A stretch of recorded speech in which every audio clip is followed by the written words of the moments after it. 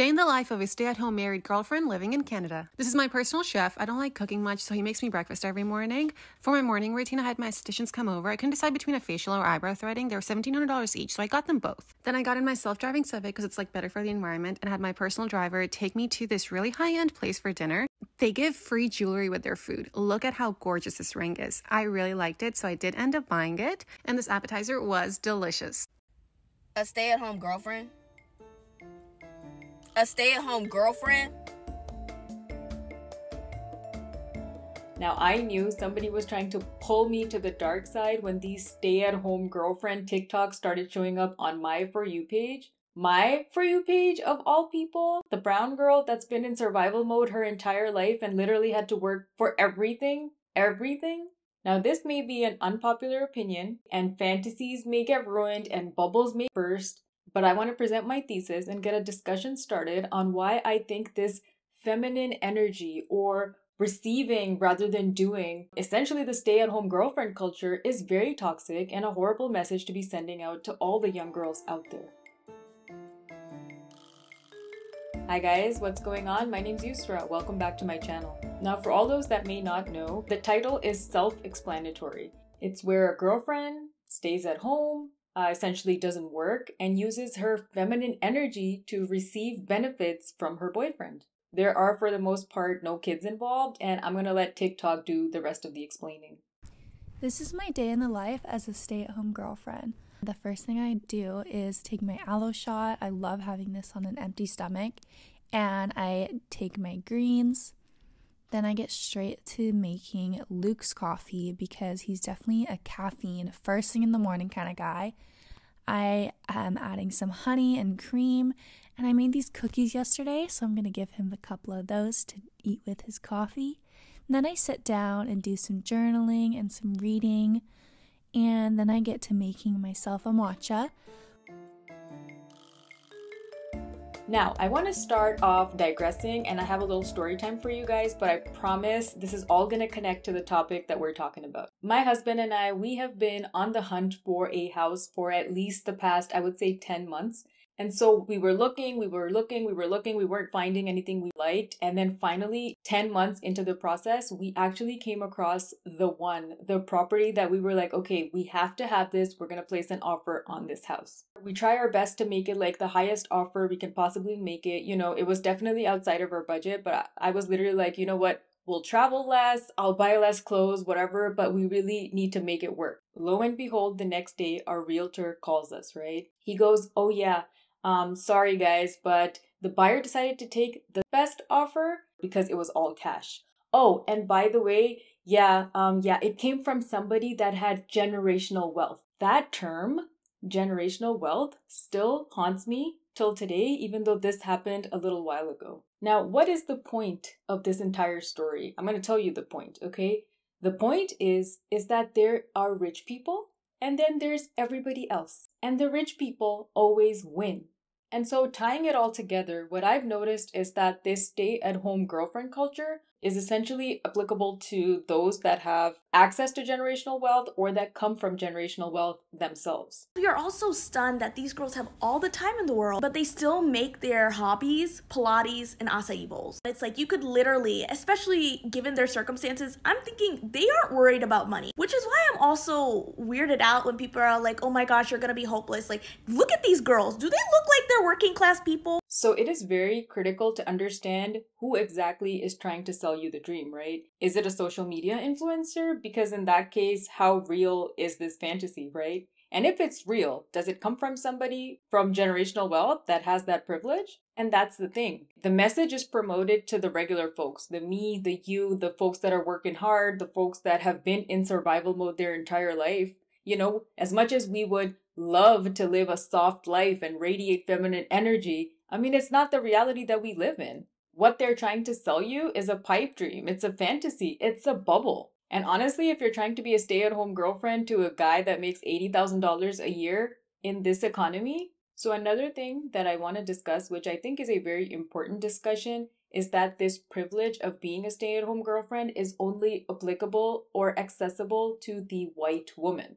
I do not think it's a coincidence that the majority of people posting about their stay-at-home girlfriend routine are white. And I think it's just another example of how white women, including myself, have always had the option of like opting out when things get too hard. I don't know who needs to hear this, but if you have the ability to just say, screw it, I'm not going to contribute anything to my community or have any responsibility toward creating social change. Instead, I'm actually just going to make drinks all day and do face masks and eat goji berries, is a direct byproduct of whiteness. I mean, if you look at TikTok, that definitely appears to be true. I would argue that it is a combination of race with class. All over the world, this sort of privilege is provided to those that have the means. Now, in the United States, a majority of the wealth does belong to white Americans. As such, it would make sense that the white girls have the privilege or the most access to even live this soft life. And so if you look at it internationally, let's take Saudi Aramco, for example. It is the largest company in the world, and only about 6% of the workforce for that company is women. Now, you can talk about cultural reasons or whatever reasons, there's a lot that goes into that figure. But at the same time, the women there are not working, and it's one of the richest countries in the world, it's one of the richest companies in the world. So across the world, I definitely believe that it is a class thing, a generational wealth thing. But in the United States, it is a little bit more complex because it definitely occurs at the intersection of where class and race actually meet.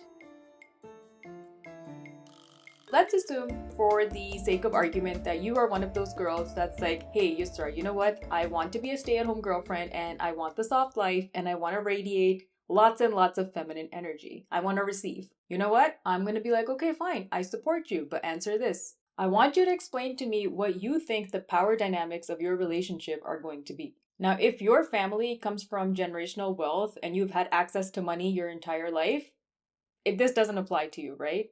But if you're like me, for example, and you grew up humble and all of a sudden I'm single again and there's this billionaire investor that all of a sudden is interested in me, all 50 Shades of Grey style, who do you think has the power in that relationship? And no, not even as a wife, as a girlfriend. Have you guys seen that first season of The White Lotus? Absolutely amazing show. Highly recommended. Did you guys see the relationship dynamic of Shane, I believe, and Rachel? That young couple that was on their honeymoon? Now that girl, absolutely hot, drop dead gorgeous, okay? Smart-ish. But she had little to no power in that relationship. I mean, there's a reason people say eat the rich, right? And one of the main reasons is that the person that has the money, they have the power. I see all these content creators glamorizing the fact that they can stay at home all day and do nothing, but here's what they don't tell you. First, in every relationship, there is an equal exchange of value. So if your man is paying for everything, this doesn't mean that you can sit back and do nothing like all these content creators are suggesting. What it means is that you will have to do your part in giving him traditional woman benefits. I mean, it's funny because I used to travel a lot for work. And one of my coworkers actually told me, he's like, oh, you know, one day, Yusra, you're going to be traveling and you're going to run into like a Qatari prince and you're going to live rich and happily ever after. And I was like to the guy, I was like, are you kidding me? Okay, so I can get controlled for the rest of my life? I don't think so. I am not as cool as Janet Jackson. No matter how many kilojoules of feminine energy I radiate, me being as broke as I am, trying to control a multi-millionaire Qatari prince, it's not happening, okay? That's just the reality of the situation. And let's not forget how much temptation actually surrounds wealthy men. I mean, honestly, because if I had to dress up all the time and radiate feminine energy just for a man to stay mine, I don't think it's worth it, to be honest, just to have access to his money. Give me a humble, professional man with less than 100 Instagram followers any day, any day. Now, the conversation does get a little bit interesting and complex when you're comparing stay-at-home girlfriends versus stay-at-home moms or housewives. Now, in the United States, at least, if you marry rich, okay, because you're a wife, you have some sort of legal rights that are at least awarded to you. I mean, your power dynamics may be off, but at least when you leave, you can leave with half, right? Partially. For the case of rich men, take Elon Musk, for example, right? That man, I think, is he still the richest man in the world right now? His ranking changes every now and then. But he made, I believe his first wife at least, he made her sign a prenuptial agreement, right? So when they divorced, she received a measly amount of his entire net worth. Now, you could argue and say, well, that's still a lot of money. Right, it absolutely is. You are at the mercy of this man and the prenuptial agreement that he makes you sign. Because every rich man is going to make you sign one. He was the income, I was the caregiver. and that was how it was going to be. After 13 years of marriage, 4 kids, a house in the suburb, my husband left, and my world just changed literally overnight. And I stopped receiving support at all. He had it reduced to 0. I had 13 blank years on a resume. There was nothing I could put down. I mean, Mom. And now, for example, if you leave the United States legal system, things get really, really great. Because in other parts of the world, the rights for a wife on the case of divorce really change, especially when it comes to alimony, splitting up assets, things like that. It's very, very different country to country. Okay, I mean, I'm not a lawyer, but say, for example, you're a South Asian woman that's living in Pakistan. What type of rights are you going to expect when you actually get divorced? Or if a man decides to leave one day and you've been taking care of his kids for like 2 decades and you have no career of your own. I mean, I have so much respect for all the stay-at-home moms. Like, they're taking care of kids. They're giving up so much to do that. It is a full-time job. Actually, no, it's 3 full-time jobs, okay? And they do it like a soldier every single day. But at the same time, I do have to question and ask even the stay-at-home mom, what is your backup plan in case things go wrong? Are you aware of your rights? Do you have a game plan for if, God forbid, something wrong happens in your relationship or something changes overnight? It is very dangerous territory. And this all leads to my final point, which is that I believe that every woman should have or make her own money.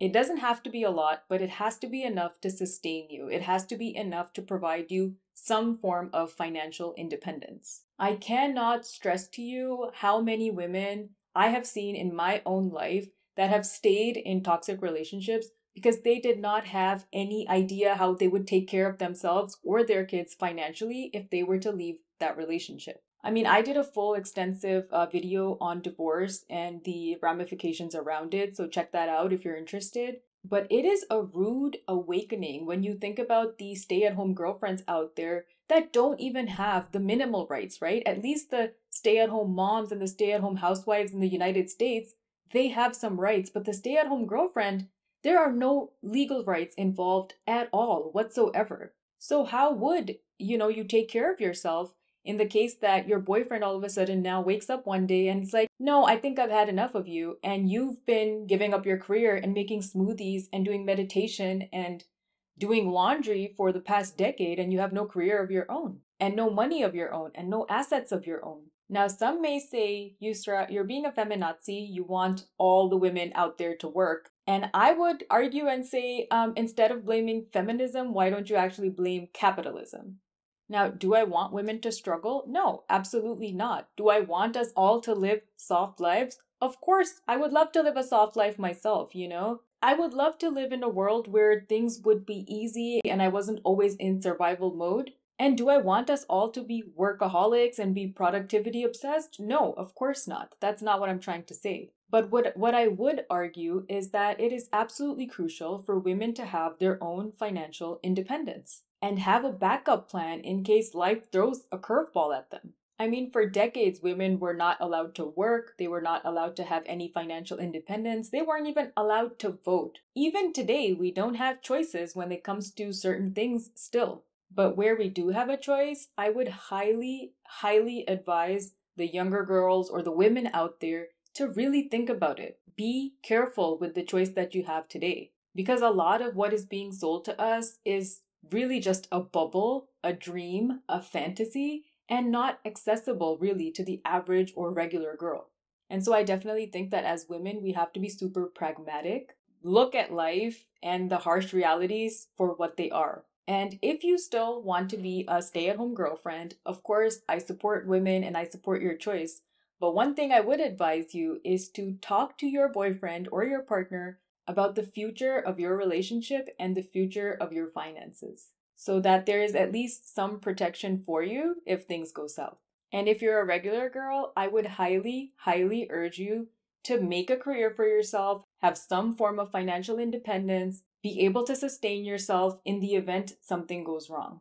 Because life can sometimes be absolutely cruel. And if something goes wrong and there's an apocalypse that hits us today, you have more than your feminine energy to handle it. Alright, you guys, if you like this video, give it a thumbs up, subscribe. Tell me what you think about this stay-at-home girlfriend TikTok trend and your thoughts on it, and if you think it's a good idea. I hope you liked it, and I will see you in the next one.